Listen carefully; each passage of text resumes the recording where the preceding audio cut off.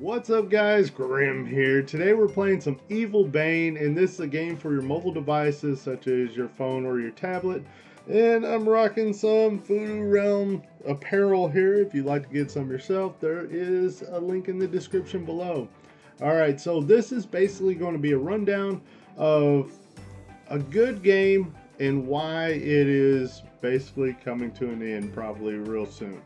Alright, so this is called EvilBane. It's a game made by Netmarble, which is, if you're familiar with mobile games, you know that Netmarble also makes the juggernaut game Lineage 2 right now.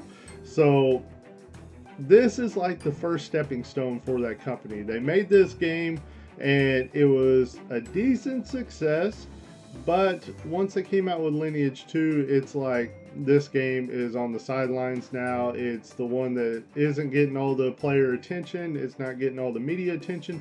People are making tons and tons of videos and live streams and stuff about Lineage 2, mostly sponsored, but they're pushing Lineage 2 hugely, and what ends up happening is EvilBane gets left on the sidelines and is pretty much a dead game now. The last time it's gotten an update was like September of last year, and they did a level cap increase and stuff like that, and they only increased the level cap to 69. They didn't even go all the way to 70. So otherwise the game was abandoned midstream, so to say. And one of the things that we know about the game is that there's a predecessor to it basically that is the same game, and it's a game called Raven in Korea.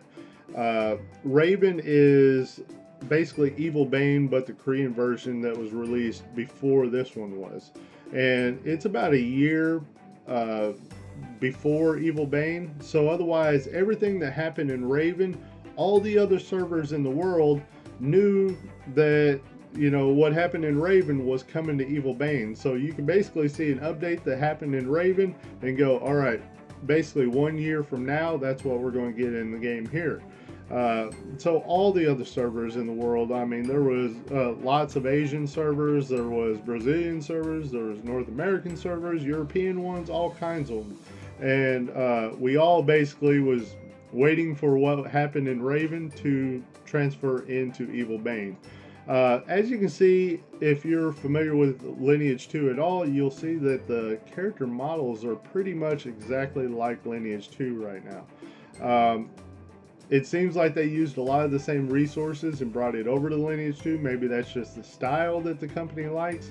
I'm not real sure, but let's go ahead and give an overview of this game and what made it so good.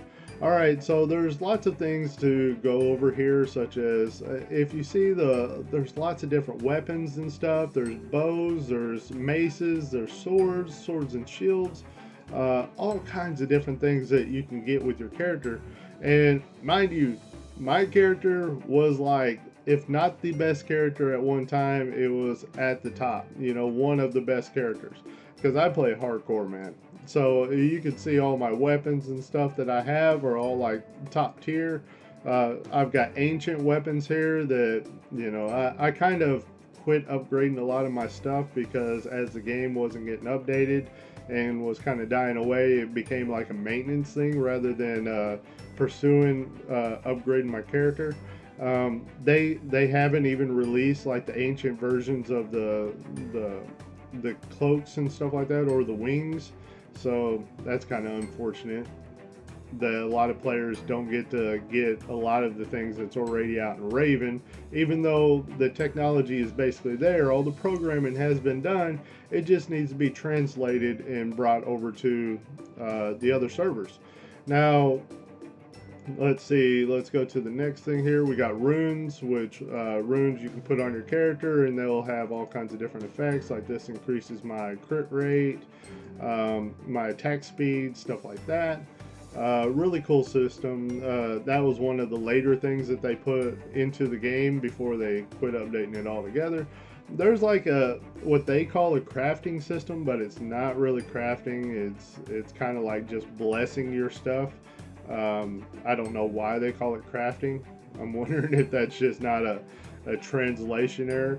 There is lots of achievements that you can get. There's shops. There's costumes that you can get. Now, mind you, look at that Korean text up there, and then it translates. That's funny. All right, so there's lots of different costumes that they were coming out with. You knew, like, come Halloween time, you were going to see pretty much all kinds of new costumes come out. Like, there was the Santa Claus one that I have on, and that says something right there. If I'm like one of the top players and I haven't even changed off my Santa costume, it's because I'm not playing much anymore. Then you have like the vampire ones. You have a lot of another Christmas one here, vampire hunter. You have like the rose guard captain, more oriental themed right here with the moon warrior. And then you have the other characters that you can pick here. You see that you have, this one's called Luke, this one's called Kara, and she has a lot of different costumes. Of course, it's a little more, so to say, sexy themed because it's a oriental type of game, Korean game. They like to have all the stuff really skimpy on the girls. Then we had the brutish character here, which is the Vango. This was the very first character that I ever played, and one that I'm still playing today. I kind of like the last costume that they have right there, which is like Guan Yu off of Dynasty Warriors. Then they have their latest character that they came out with called Lilith. Now, this is something that's really confusing. They came out with this character and all that, and then all of a sudden, nothing was released for this character since. Her storyline and all that isn't released. There's like an adventure mode in the game that you can do storylines, and each character has their own storyline, and she does not have a storyline right now. They have not released an adventure for her, and it looks like they're never going to. So that's really unfortunate for the people that actually made that character. Let's go ahead into the battle system here. We have guild battles, and I want to really touch on this guild battle system because it's something that took a lot of strategy. It actually encompassed a lot of the gameplay that I did on this game, because guild battles was something that was very, very ego driven, because there wasn't really a very good 1v1 system on this game. The guild battles were more of who all can put together a team that can all work together and all do their guild battles religiously. In order to do your guild battles, the energy meter on it would fill up to where you could do 5 guild battles. Well, the key was that the moment that you hit, sorry about that, guys, but the moment that you hit the number 5 on the guild battles, that was the time that you were starting to lose, because it wasn't recovering anymore, the energy bar. So you were losing guild battles that you could get in the time frame before reset happened. And so what we did is we would put together three teams of 3, and so otherwise 9 characters that were our strongest characters, and put them in guild battles. And you had to have it in certain formations, certain builds, all kinds of things went into making your guild be able to compete. And as you can see, like in the 9-person roster, I had 2 characters in the roster in the #1 North American guild. That's how hardcore I was playing. I had 2 of the top characters. And my character that I'm on right now, which is my Luke character, this one was like the ultimate tough dude at one time. If we look at, let's see, stats here, you'll see that there's a lot of stats that make up your character. This damage taken right here, I had it at like 83 at one time. It was a completely different build than what I'm on right now, but nobody in the entire game had 83 damage taken reduction, basically. That meant that whenever people hit me, I didn't take much damage at all. In guild battles, it was like computer versus computer. Your characters ran out and fought the other team, and you didn't really control it. You could give them buffs and stuff, but it was kind of like, computer versus computer. So if you had a super tanky character run out first, the other team would attack that character, and then the DPS in the back lines with bows or whatever would shoot the other team and absolutely decimate them. And my character was like the best whenever it came to tanking damage. Everybody dreaded fighting our guild because they knew my guy would just sit there and eat all the damage and wouldn't die. And that was so frustrating to other guilds.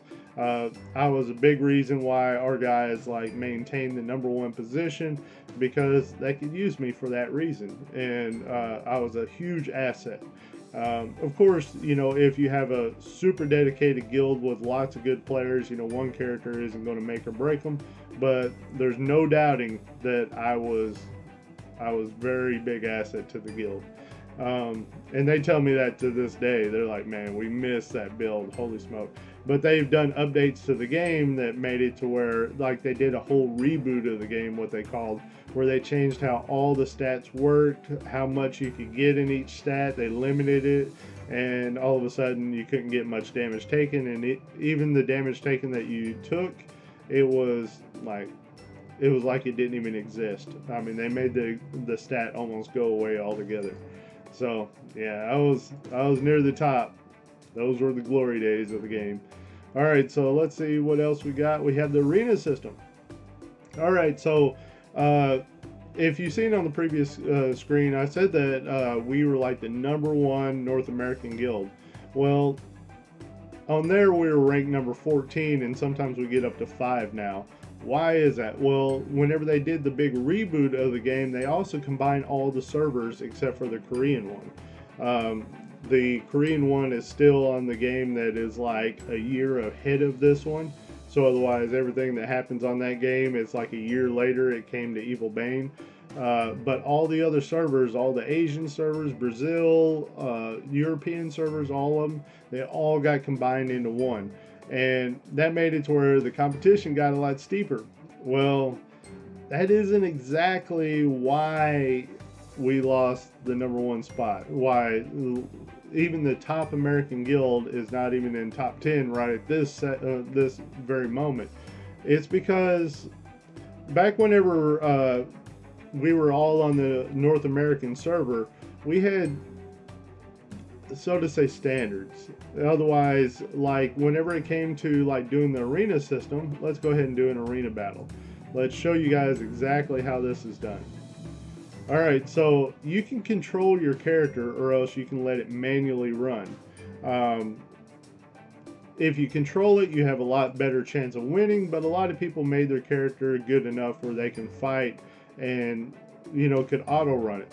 So let's see if I beat this character. Uh-oh, looking bad on me.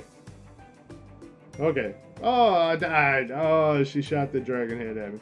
But as you can see, you can have your character auto run, and it makes it to where if you set up like a macro system to where it goes down here and clicks OK, it clicks on doing the next battle, and so on and so forth, you can basically bot your way into the arena. And the arena system actually gave out like arena points that you used in order to buy reroll scrolls, which you use to reroll the stats on your gear, which in any game, whenever you can reroll something on your gear or runes or something like that, it's usually very, very important. And it's no different in this game. Rerolling your stats on your gear is super important so you can get the stats you want, get them a certain level that you want, like get a stat so high or whatever. Whenever it comes to RNG, the randomness can be pretty brutal, so you got to get the reroll scrolls. Well, we did the reroll scrolls in a certain way, well, the arena system in a certain way, to where like the top American player might have like 50,000 points at the end of the season, which was a week long. And me, I no-lifed it one time, and I got up to like 35,000. I mean, I was basically on the phone the entire time for a week straight, hours on hours doing that arena grind, never losing kind of thing. And man, I only hit 35,000. And I have to think, how could you get above 35,000 if I was on my phone the entire time almost doing the arena grinding, except for to eat or something like that, or to sleep? Well, Naturally, people must be running the game whenever they're sleeping. They must be botting it. So whenever characters would go into like the 50,000 like range of doing arena, we knew they were botting the game, and we would name and shame them. We would just ridicule these people. We'd make memes. I mean, we have like line chats where everybody, a lot of the top players in EvilBane would go to the line app on their phones and chat on there, and we would post memes of certain people that we knew were botting, and we would name and shame them, and guilds would kick them out of the guild and all that stuff. And we had certain. It was like you didn't want everybody making fun of your guild like as the cheaters kind of thing. Well, whenever they did the reboot and they combined all the servers, we found out real fast that the guilds not in North America did not care about our naming and shaming. They couldn't even understand what we were saying. So they botted like crazy. Oh my gosh, they botted like crazy. What is it? Let me see here. It's Thursday right now, so there's still 3 more days of arena to go. Look at this. This guy has 77,000 arena points already. 3 more days to go. And like I said, in North America, the top guy might hit 50,000, and we knew he was a botter. 77,000 with 3 more days to go. The people that was from the other servers, they did not care about cheating, and they cheated like crazy. And so otherwise, all the top guilds all of a sudden was all botting. And then in the North American guilds, we're going, we don't bot. But how are we going to compete? Should we name and shame these people? They don't care. I mean, all they know is they're the #1 guild or number 2 or 3 or whatever, and we were number 14 or something. That's all they cared about. So cheating became very, very prevalent in the game, and the company Netmarble didn't do anything about them. I mean, as far as they were concerned, these top players were probably spending a lot of money on the game too, and then they would cheat. So if they're that hardcore about it, they wasn't going to ban the people that's, bring a lot of money to the game, I guess. So all of a sudden, we were the juggernauts at the top, the #1 guild, the one that was dominating everybody. As soon as the reboot happened and they combined servers, we might make it up to top 5 right now. But we just can't compete with people that are botting in the arena 24/7. And that's a big problem in a lot of games right now. But with this game not getting updated anymore and not getting any attention whatsoever, obviously they're still not going to do anything about the botting. There's not going to be anything done about the cheating. So otherwise, what incentive is it to play in a game whenever you were the #1 player or at least guild, and you did it in a legit way without cheating the game, and now there's no way you can hope to achieve that. You can't achieve that top rank without cheating the game, and that makes you not want to even play it. But then they add that they don't update the game at all, so now you really don't want to play it. You're basically playing a game and trying to progress in a game that's going to be shut down probably pretty soon. I mean, Lineage 2 is getting all the development, is getting all the attention, getting all the sponsoring the YouTubers and live streamers and all that, and EvilBane's getting nothing. Nothing at all.